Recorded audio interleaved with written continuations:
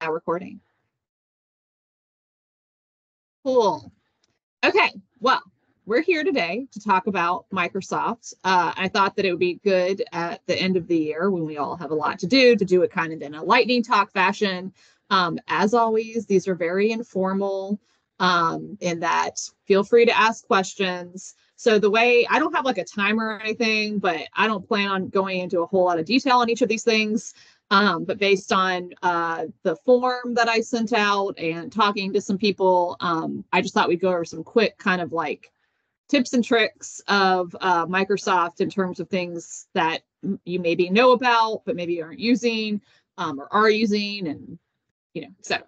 So I have a Go link, which I'll drop this in the chat in a little bit.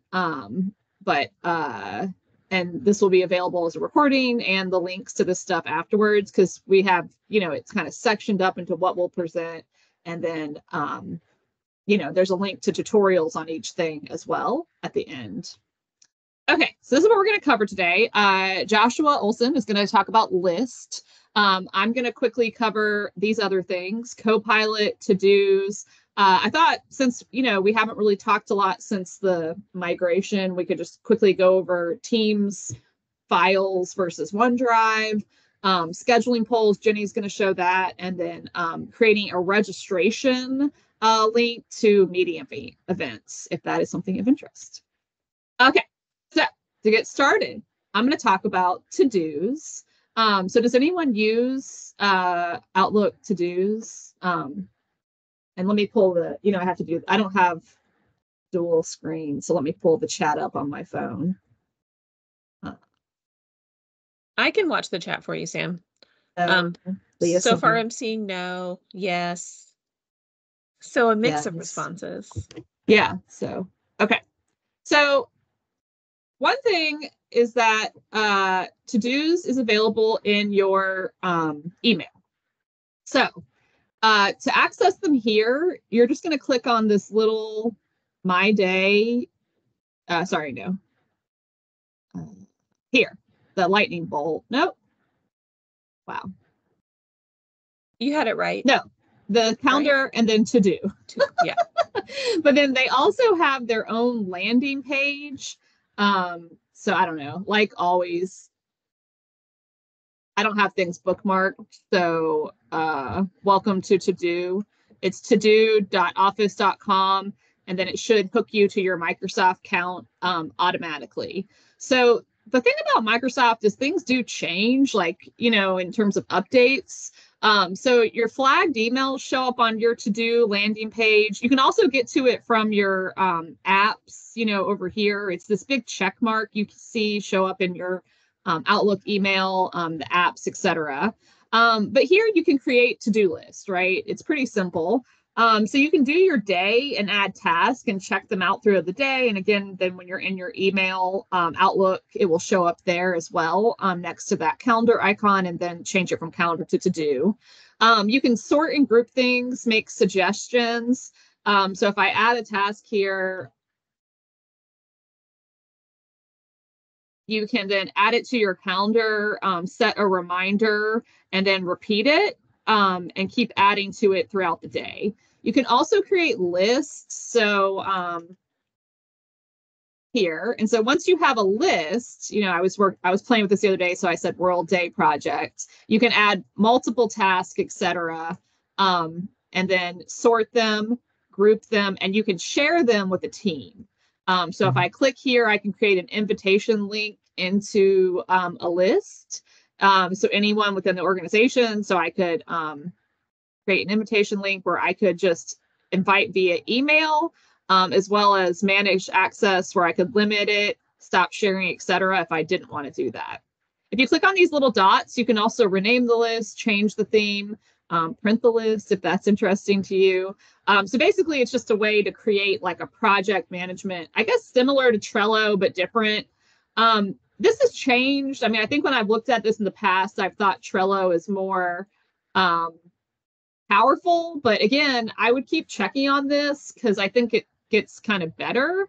And they change things. I will say sometimes things get worse.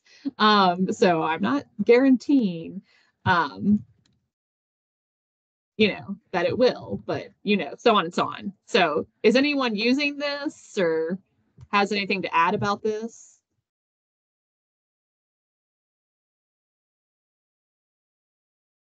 The only thing I'll say is I think you can, and actually many of y'all know I don't do well with digital to-do lists. I do analog better. So I haven't used this a ton, but like, let me try one thing that I think you can do. I feel like, can you make a to-do from an email? Yes, Right? I think you think. can. So notice here that as I add things in and I push, I have to constantly click refresh. When I go back to the to-dos, it should be updated, with my new to-dos. Maybe It's now, not maybe you working. can't. Maybe I'm wrong. Maybe you Let's can't see. create So add one. an email. You can actually drag and drop emails into your Ooh, to-do look list. at that. Okay, Thanks, that's Brown. cool. Or the other way around, you can drag and drop emails into. Oh, so like, okay, so here's an email where I need to make an online student orientation. Yes.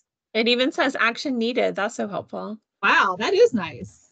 You can also attach files, and if I click on here, if I click on a to-do, you can add to your day. So add a due date, repeat, assign to, pick a category, as well as add a file. So if you had like documentation from OneDrive or on your file, you could go to OneDrive through here, but you could also pull things from your desktop.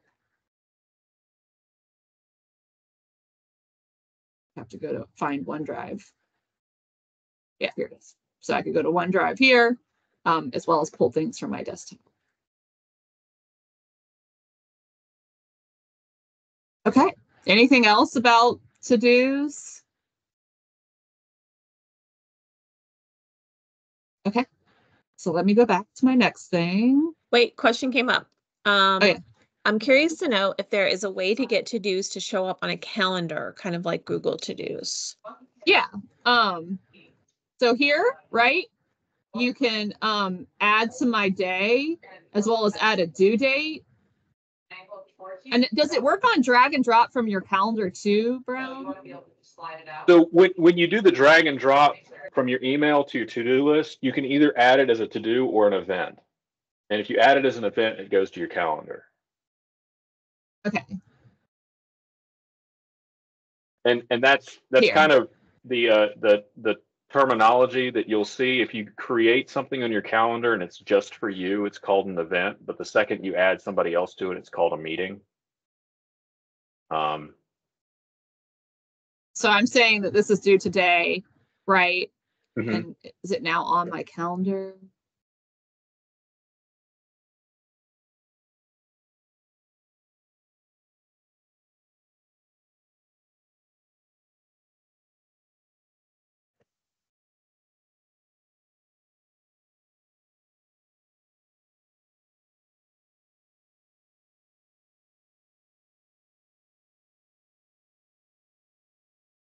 Oh. So if I pick a date and time, will that work? Well, like, you know what I mean? Is it now on my calendar? No, it's just going to remind me. Oh. Okay. I don't feel like I showed it. Do you want to show it, Brown? I guess what I was saying is when you drag and drop an email to your to-do list, there's two little sections that show up, and one is a to-do and one is an event. And so let me see if I can get to it here. Let's see if I can show it. If you add it as an event, so I'm just gonna, I'll show here.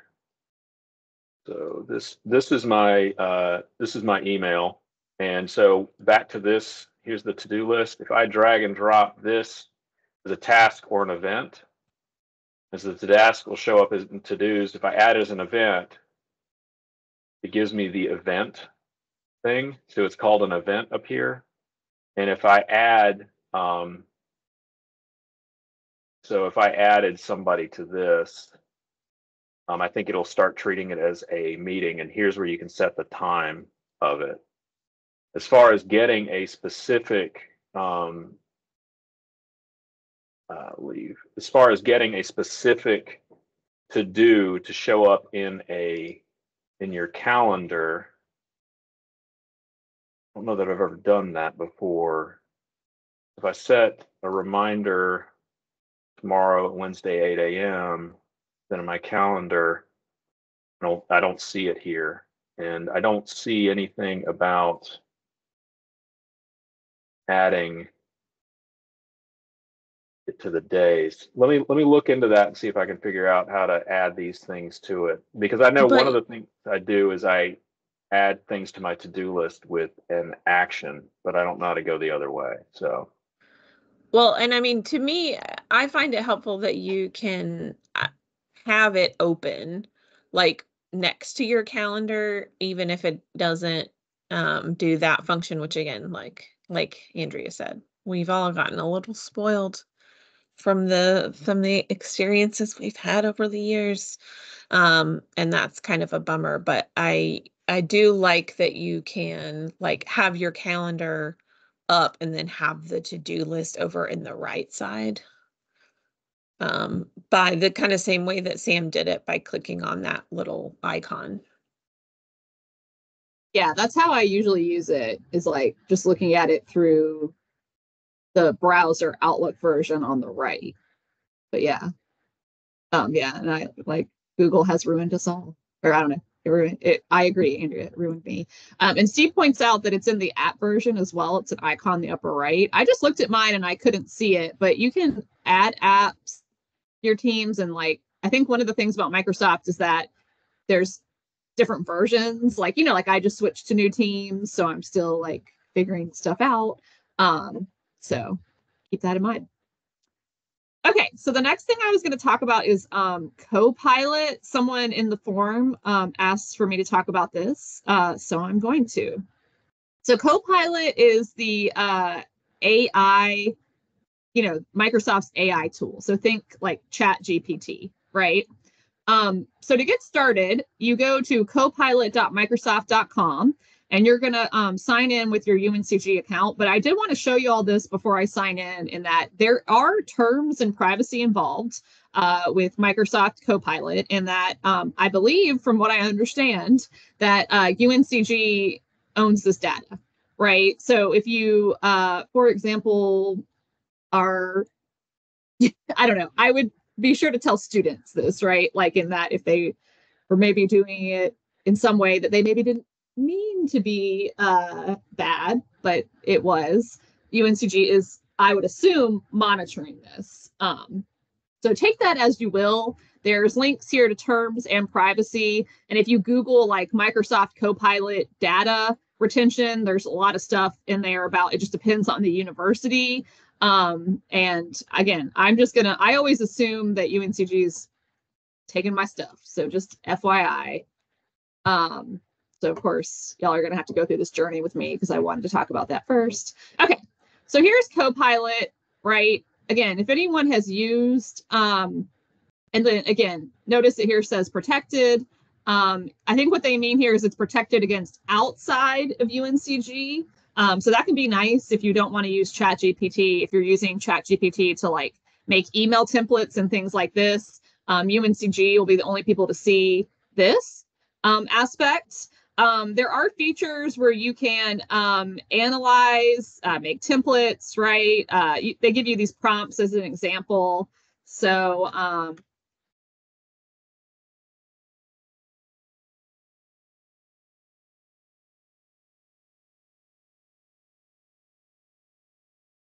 that's going to be the prompt. I just pushed it in, and then they're looking, and then they create a subject line for me.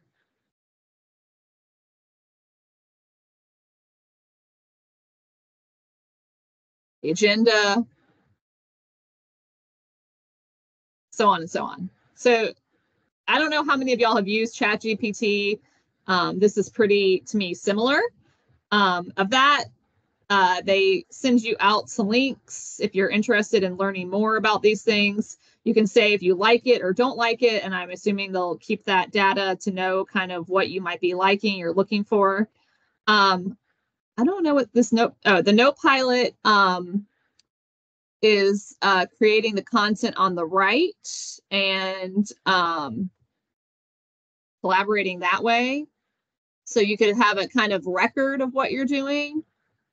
Looks like. I feel like that wasn't there when I looked at it the other day again. And then again, they're constantly telling you about the FAQs, terms, and privacy over on the right. And then here's what I did today. So any questions, comments? It seems like kind of a cool tool to create stuff like templates, maybe a lesson plan. Again, maybe it will help me come up with jokes to start my library sessions. I didn't even think about that. I would love for you to see if they can give you a good joke to start the 6th grade math class.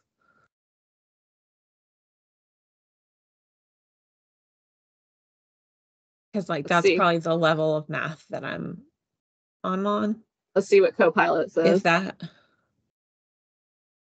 Why was 6 afraid of 7? Because 7, 8, 9. I'm going to tell that to my 9-year-old today because she likes math. Maybe that, I feel like that might be better for elementary school, but I don't know. Maybe 6th graders would be into it. Who can say? I don't have a 6th grader. But yeah. Any questions about Copilot? Feel free to unmute.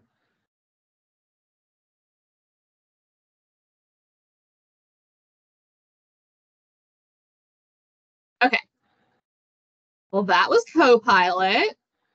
So this is just more of a check-in, and then I can go to my OneDrive if you want. But we haven't really had a ULVLC session since Google and Box moved over to OneDrive. So I just want to check in and see if everyone's cool with that, if anyone has any questions, since we're all in a room together.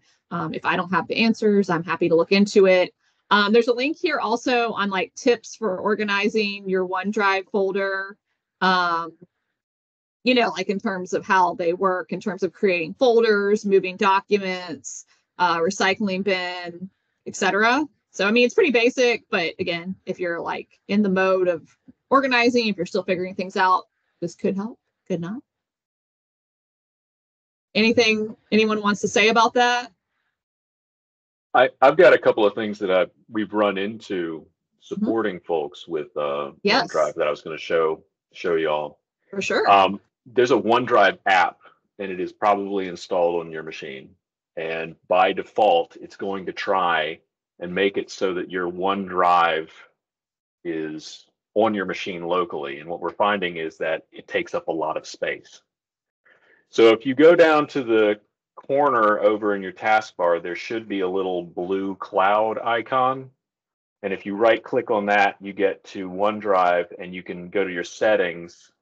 I'm going to share my screen here. And you'll see the OneDrive settings that look like this. And you'll see how much your storage you're using and things like that. What you should do is check sync and backup, advanced settings, and then scroll down here to files on demand.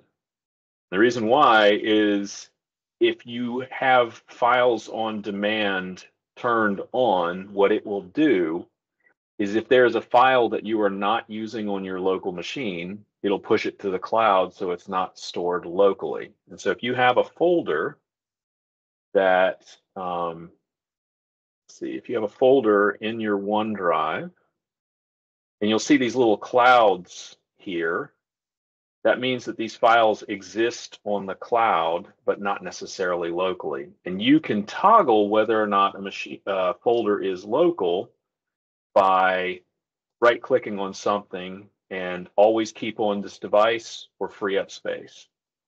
If you free up space, it will take this file. See how you saw the little spinny arrows thing, pushed it to the cloud. And so this file is not really on my machine right now. I can open it and when I open it, I can preview it, provided I'm connected to the internet somehow. If I decide that this file is important enough for me that it's on my machine always, and this is probably important for folks who use laptops, you can right click and always keep on this device. And when you do, you'll get those little arrows, and now you'll have a little green check on it, which means if you lose network connectivity, this file will always be on your machine. As we start doing more with SharePoint and shared files with folks about OneDrive, we've seen a problem where, like, for example, one person will be uploading a lot of video or something like that to the SharePoint, and others will have that folder linked in their OneDrive, and it'll immediately start copying all of that stuff down. So check your OneDrive settings. You can free up disk space here. And what this will do is anything that is not set to always keep on device will be pushed to the cloud, and you'll need a network connection to interact with it. So it's one of those things to be aware of about when things are available, when online, and when things are always available in this device. So you can see that down in the bottom of the little window.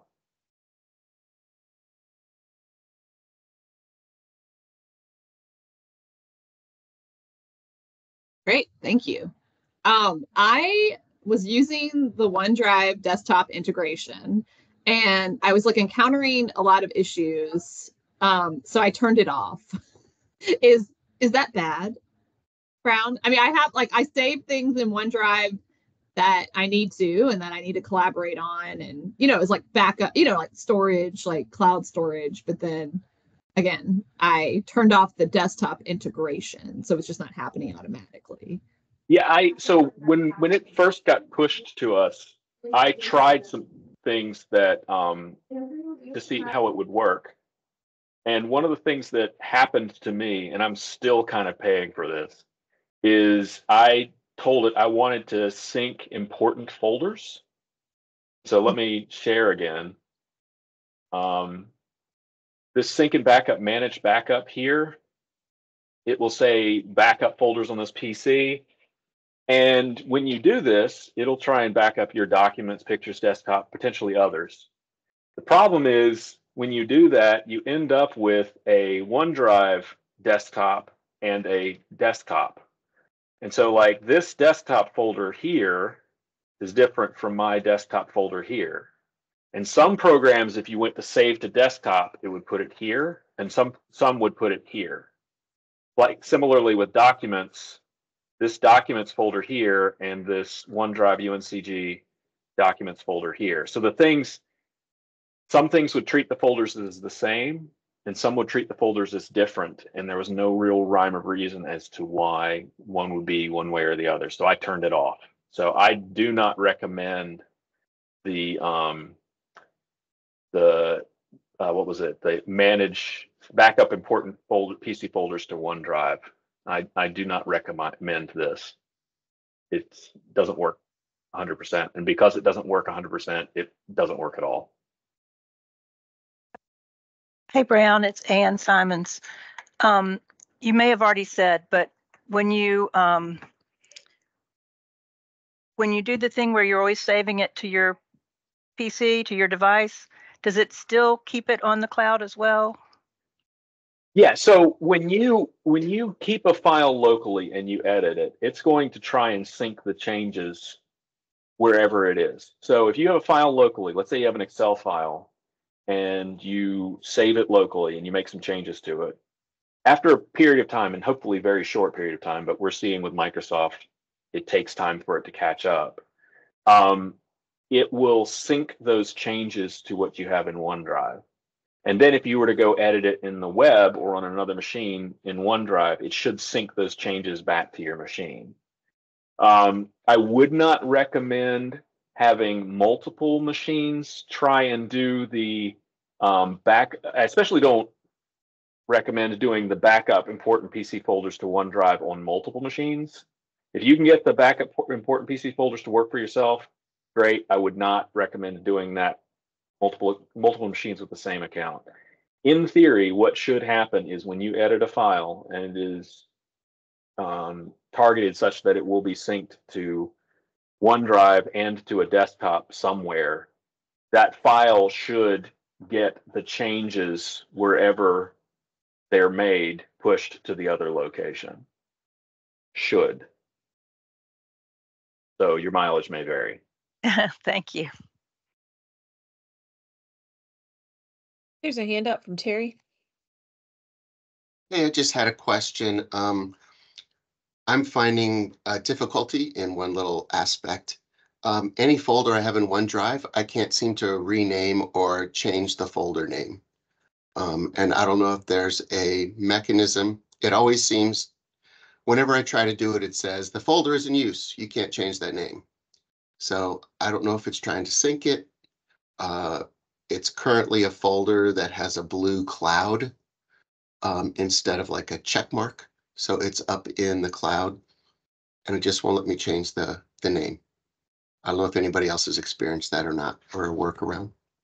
I haven't had that, but that is super annoying. Because I like to rename my folders. Brown, you're muted.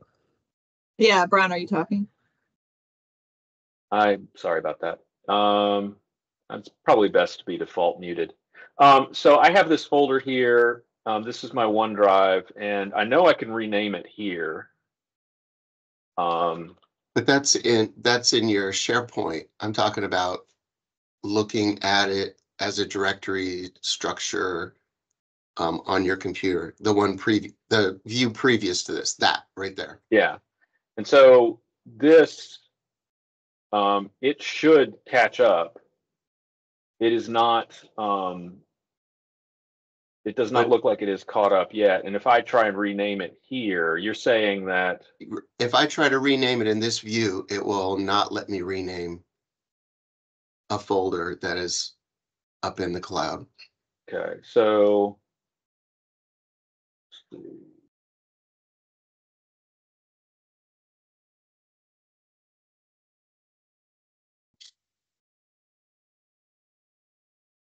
this is syncing here. Well, for you, it did it.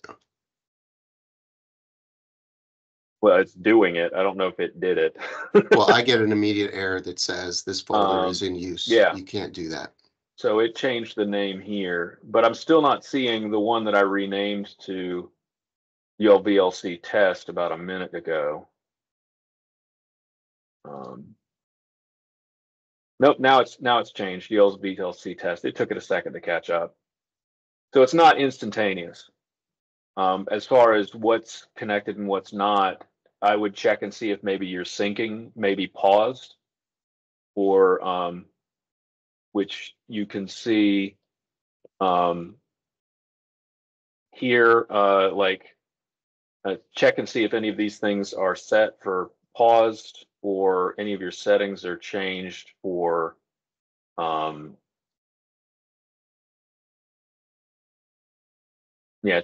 notify me when syncing is paused, because for some reason you're trying to make a change to something that isn't connected or syncing is paused.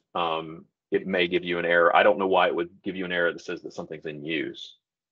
Well, it says it can't be completed because the folder or file is open in another program. And then I see now it says availability status sync pending. So there must be a pending sync on it. Okay. So, okay, I'll try to figure that out. Thanks. Okay. That just one thing I'll say, I don't want to be too negative here today, but I don't find the error messages from Microsoft particularly useful most of the time. And I'm usually like, okay, but I still don't understand like why it isn't. I'm like, I'm the English librarian. I'm pretty good at understanding words. But sometimes I'm in there and I'm like, what does that mean? So that sounds like another one that is really not super helpful. And you had to kind of look specifically to see that it said something about syncing. It didn't say like, hey, there's a syncing error here, which is how you would have known to like go look in a different place. So that's annoying. And it doesn't show the little circular arrows to say that it is syncing. It looks like it's just there. So I don't understand why I can't rename a folder that I want to rename. Oh, well. Yeah, I mean, I'm trying not to come at this training or anything with Microsoft as much as I have been with a deficit mindset. Like, I'm trying to be like, like, okay, well, there's good things, but I think that like the applications to me like work so much better on the desktop than the cloud, right? But then like but like I'm so used to working on the cloud. You know what I mean? Like Google conditioned me to work on my browser. So anyway, like that, like even making this PowerPoint for today, I did it all on line because I was like, oh, I want to share this with people who want to like add into it, so I want to work on it on my browser, but like the formatting was wild. So anyway, this cartoon, I'm laughing at this now. Sorry, I'm reading it. Okay. Sorry. Yeah, Great. my search regularly doesn't work. And it's not like I can't it doesn't seem to happen in like consistent circumstances again that I could understand, like, oh, it doesn't work when I have an email open or something, it's just it's very, very odd. The same thing happens in both my email and my OneDrive with the searching. It just sometimes it'll just be like, can't find it. Well, I am happy that I now can keep this chat, and I'm gonna be taking this SpongeBob meme from Andrea and using it in all my training from now on. Okay, so Jenny, do you want to share scheduling poll, or I'd be delighted. Okay, I think we'll share the love of sharing things. Within this session. Hold on, let me get it pulled up. I want to make sure I don't have any like. I'm a manager. Let me make sure I don't have any personal. Yeah. As Jenny's pulling that up, I will say I was originally going to talk about Microsoft bookings.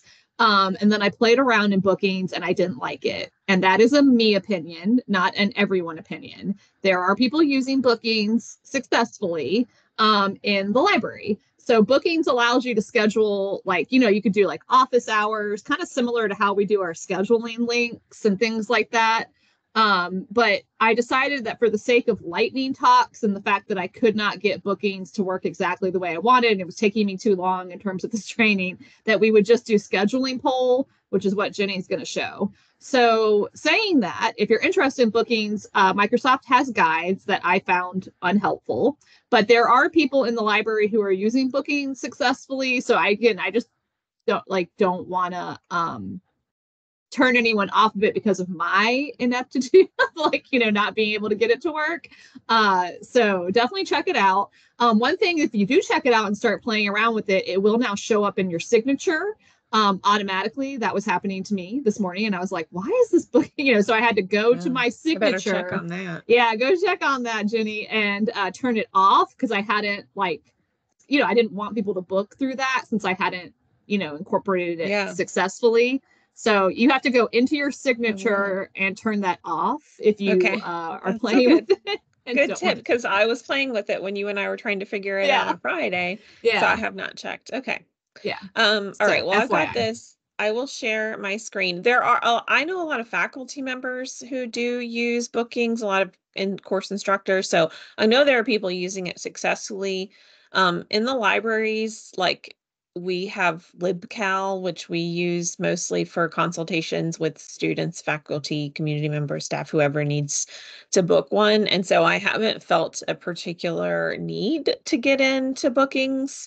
When I see other people's bookings, it looks really nice. It looks easy to use, but I can't, like you said, I can't corroborate that from my own experience. Okay, so let's say that I want to schedule an appointment with a bunch of people and they don't all use Outlook, which is the case for people all over our campus and beyond.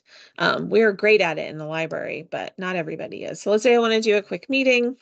I'm going to call it quick meeting. Can y'all see? I should have asked that. You see? Okay.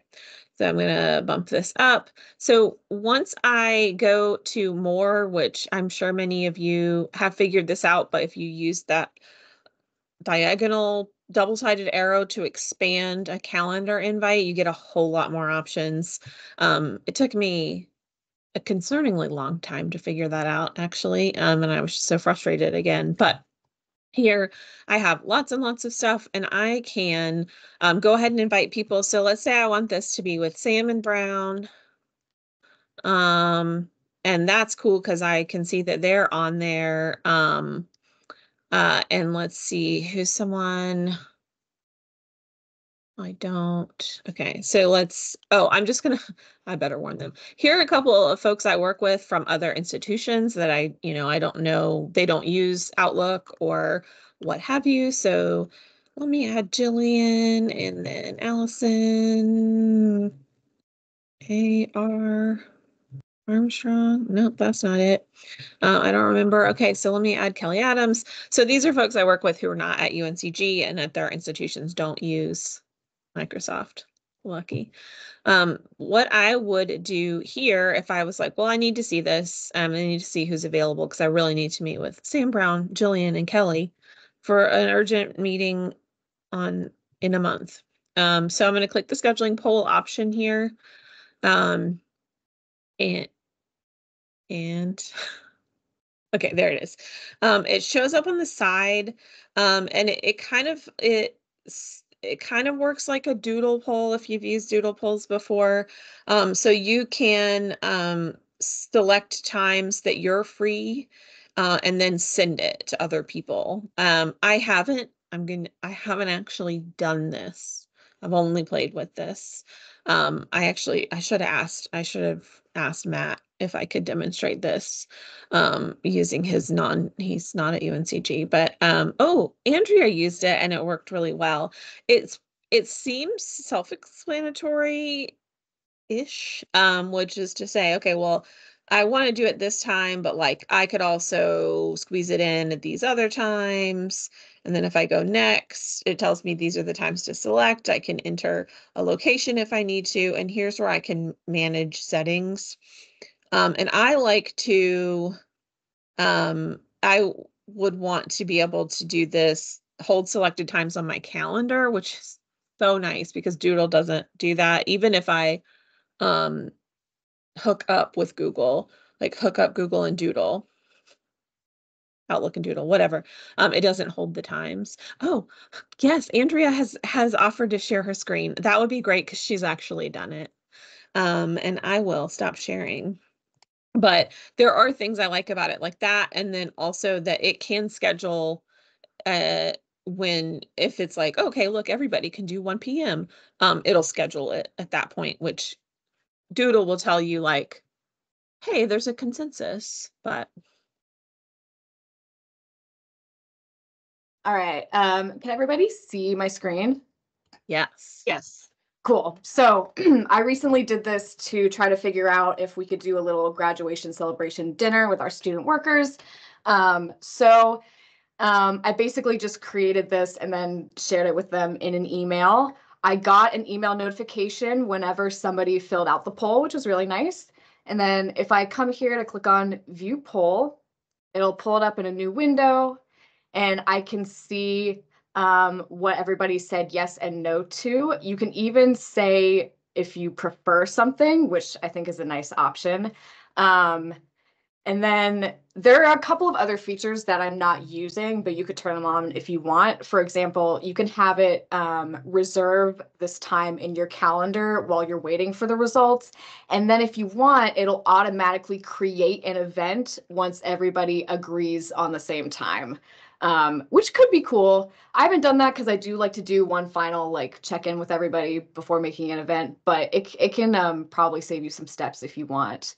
And you can do other things like you can add another time if you want, or, send reminders, things like that. You can add more people to it.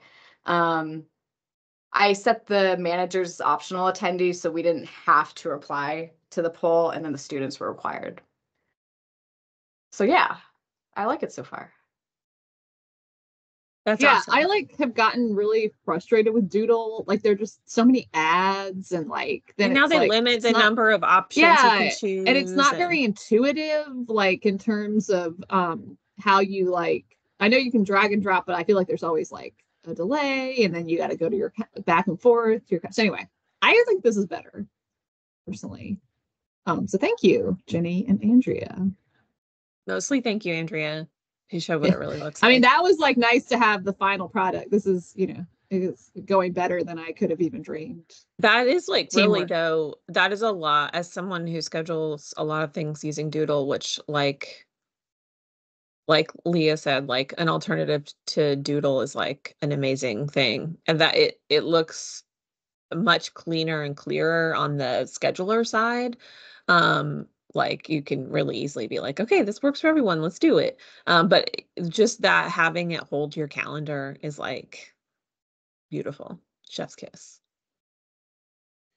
Okay, so the next thing I'm going to talk about before Joshua talks about List is making a registration link to a Teams meeting.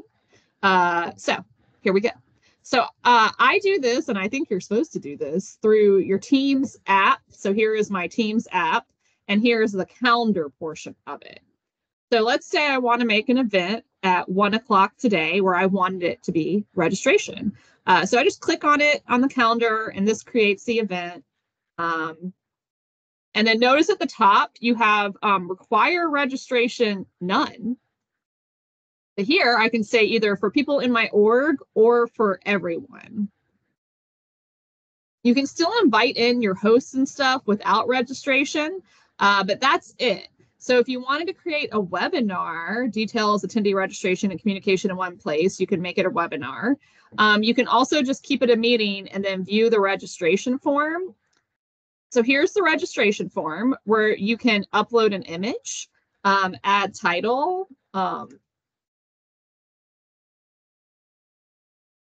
You can set a max. Events allow for up to, can you go higher? I think max is 1,000. But if you wanted to say less, like if you only wanted like 100 people or 50 people, you can make it lower. And then here's the form defaults for first name, last name, email, but you can add fields here, right? As well as a custom question. So if I wanted to say input or choice, you can say, what UNCG department are you with? They can add that, and you can make it required or not. So that's cool. You can add speakers. So with bios, this is just like adding it in with the bio. It doesn't connect to UNCG. You know what I mean? Like Jenny's not going to get an invite. It's just going to say Jenny Dale and then a bio. You can also add a description here, so on and so on. So I'm going to save. Also, this is where you get the copy registration link. So if I wanted to email people, right, the registration link to sign up, that's where I would do that. And here's what it looks like. You can also view it in your browser. And then this, you could add a, you know, this defaults to being in Teams. So I have not played around with it where if you didn't want it to be in Teams, but usually creating these things within the Teams app is making an assumption that you want Teams in here as well. So you can change this who can bypass lobby, right? If you wanted it to be like a public event outside of UNCG, or if you wanted to keep the lobby, this means that people would be in the lobby, kind of similar to how Zoom was, right? You can record and transcribe automatically. This is just all the options you always get with this, you know, but similar to scheduling polls, it does give you this kind of scheduling assistant where you can add required presenters and see their calendar availability on here as well. Again, like Jenny said, if they're using their calendar, which again, I've been kind of shocked in the last couple of weeks how many people have told me they're not using their calendar. But like, how do you work? So on and so on. So if I wanted Jenny to be a required presenter on here, right? This is where I'd add her there. Any questions? Concerns? Anyone use this? I used think- it for webinars worth watching. I Rachel think Rachel used must it. have used it for Rachel must she have used did. it for the invitation, and I hadn't seen it until y'all used it, and I do think that's cool that you can have that, and so it gives you a sense of like who's going to be, like how many people are going to show up. Yeah, and then it does send the like, it sends communication out, like it does integrate with your Outlook in that way. I thought it worked fine for webinars worth watching, and we had people come in from the public. I mean, we had some technical issues on that day, but it wasn't to do with the registration. It was to do with just Teams and live stuff. So yeah.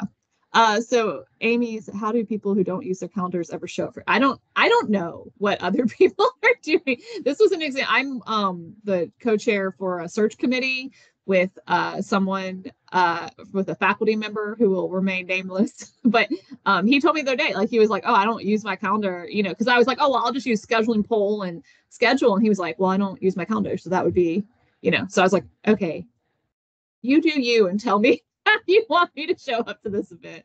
So yeah, it's a thing. Okay, well, I want to give Joshua his time to go over lists. So Joshua, you can share your screen and show us lists from your end. Yeah. Let's see. Trying to share entire screen. Okay, you should be seeing the Brady Bunch screen. It's good. All right. So when Sam first asked me about, or asked all of us about like these tips and tricks and talking about it really quickly, I I thought about lists because it's recently come on my radar, and I feel like I overlooked it because of the name. And I thought, okay, yeah, lists. I understand what a list is, right? And move on. But I started playing around with it some, and I'm seeing some use cases for it. So basically in the slides, I've added a link to Microsoft support page where they talk about what a list is in Microsoft, and kind of like SharePoint, it's many things. So a list can be an app in Microsoft 365 Online. It can be a SharePoint list, which I think is how it started.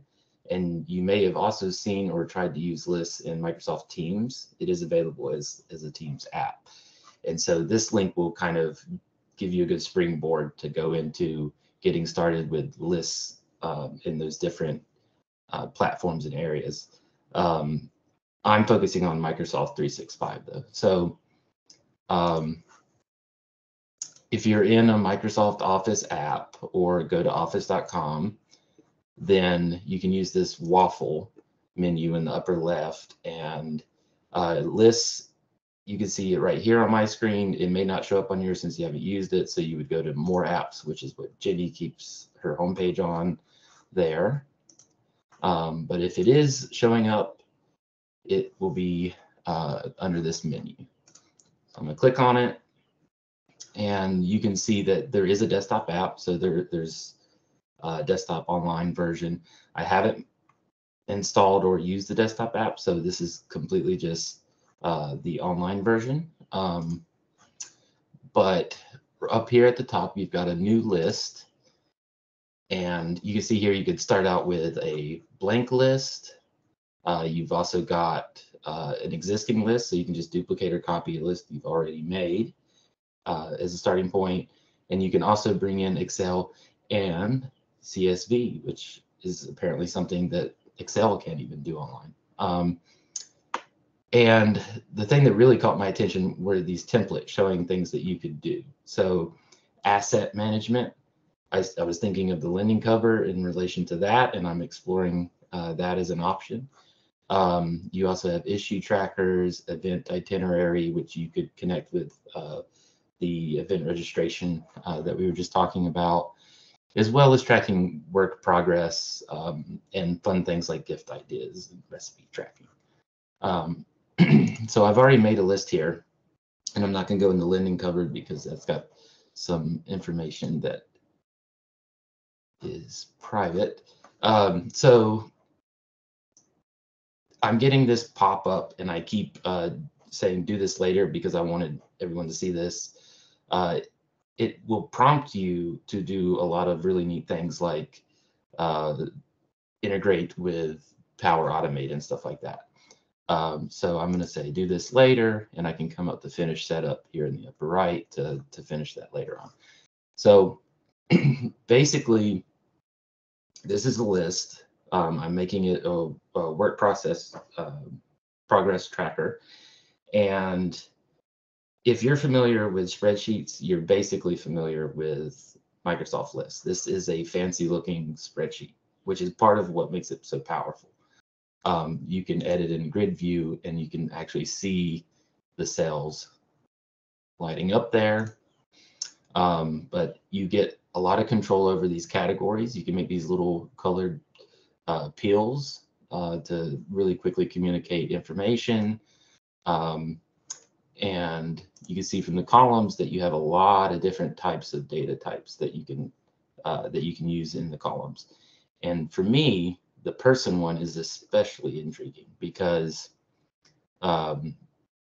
you can start typing someone's name the same way you would add them to an event, and you can actually assign them or add them to things like work tasks, right? So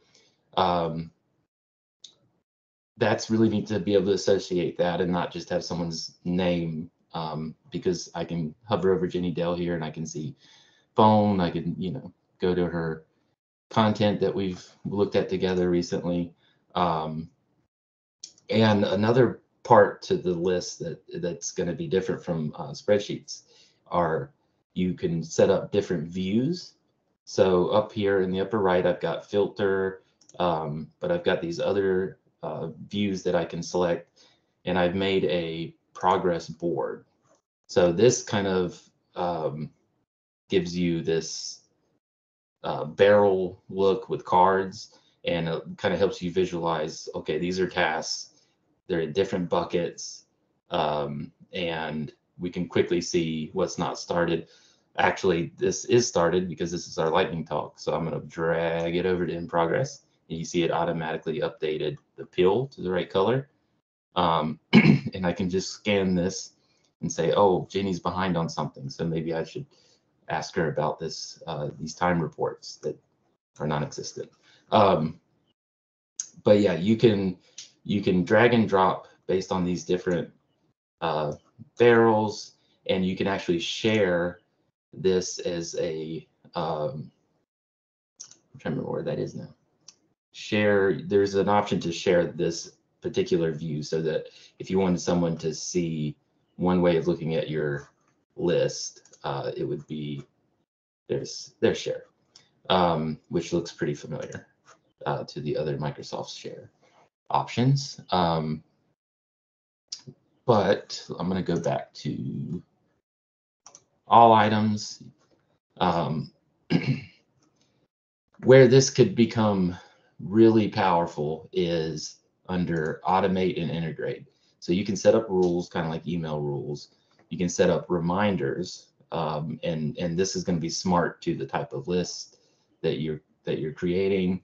And then you've got integrate. So you can integrate with Power Automate, meaning if I switch something to blocked, in this case, what could happen is an email gets sent to a supervisor that says, oh, this task has been blocked. And that would happen automatically without anyone having to actually send that email. And then you've also got Power B, which just gives you more ways to visualize and report on the information that's going to be in your list. So I'm still exploring this. Other people may have more experience with it, or could talk to some of those features a little bit better. But I feel like it was something I was overlooking, and now I'm definitely trying to to find uses for it. If anything, it just gives you a different view of a spreadsheet, and you might have gotten spreadsheet fatigue, right? Gotten tired of looking at the standard old spreadsheet, and so now you can see a pretty list instead. But if anyone has any questions about it, I can try to answer. Yeah, thank you. I just put a link in there there's a workshop coming up on Power Automate, and I just reminded people there's a working group on campus on Power Automate that I think a couple people in here are on. So if you have any questions about Power Automate, we do have that app and that feature, and it looks like it integrates pretty well with lists, so that's cool. I mean, I think there are some cool integrations with Microsoft to kind of say that on a positive note as we're heading towards 12 o'clock. So does anyone have any questions, comments? I don't know if we have time for a lot of demos in the next 3 minutes, but something that wasn't shown off that I could throw a link in the chat to. Anything at all about Microsoft? So I end on a positive note. If people want to rant again, it's fine. I don't know. I've got Microsoft. one thing that I do want to share. So Microsoft changes their stuff all of the time. We've seen it. We'll get used to using something and then it'll go away. What I would recommend is occasionally checking the Microsoft 365 roadmap, which is here. And the reason why is they're always listing things that they are doing and what is coming and what might be available soon. You can look at specific products like Outlook and stuff like that. So I would pay attention to this. If there's something that's particularly bothering you about, I really want to be able to do this, check and see if they're working on it. One of the things that I really want to be able to do is look at shared inboxes in my favorites list in the Outlook web browser. And apparently that is something that's coming and maybe as early as next month. So I would occasionally check that and see if something is changing soon. Yeah, I think also I want to note that Terry pointed out that he could show Power Automate to email the results. So I think what I'm going to do, because we have a minute left and I don't want to keep people past 12 too long at least, is I'm going to email some people that are using Power Automate. And if you know people who are using Power Automate, email me. And I think we should do a ULVLC session on Power Automate, and with a group of us who are playing around with it. And we'll do that because that's cool. Okay. Anything else in the last minute? I get really hungry at 12, so I don't want to stay too long past it. That's just me. Okay, well, happy Tuesday, everyone. And I hope everyone has a great rest of your week, day. This recording will be available. There was nothing really private shared in here. So I will post it on YouTube and put it on the LibGuide as well as be on the channel. Let me know, anyone, if you feel like there was stuff that flashed on the recording that you don't want it to be on YouTube. I try to pay attention. It looked okay to me. But yeah, okay. Thanks, everyone. Bye.